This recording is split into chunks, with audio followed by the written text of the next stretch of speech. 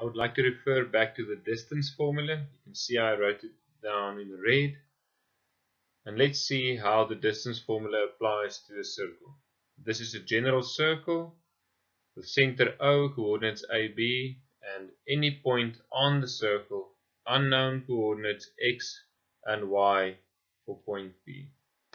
So let's apply the distance formula.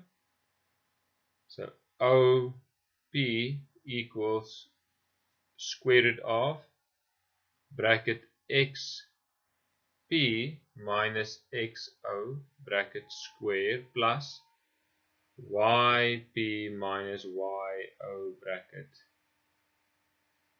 square. Now we do our substitution.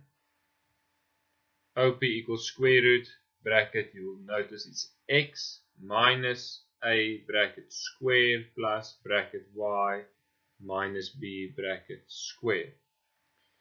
Now we can take the square on both sides, so it becomes OP square equals bracket X minus A bracket square plus Y minus B bracket square. We know that the distance from the center of a circle to the side of the circle is the radius of the circle. So therefore, this becomes radius square equals bracket X minus A bracket square plus bracket Y minus B square. And this is the equation of a circle. We refer to this equation as the standard equation or the center radius equation.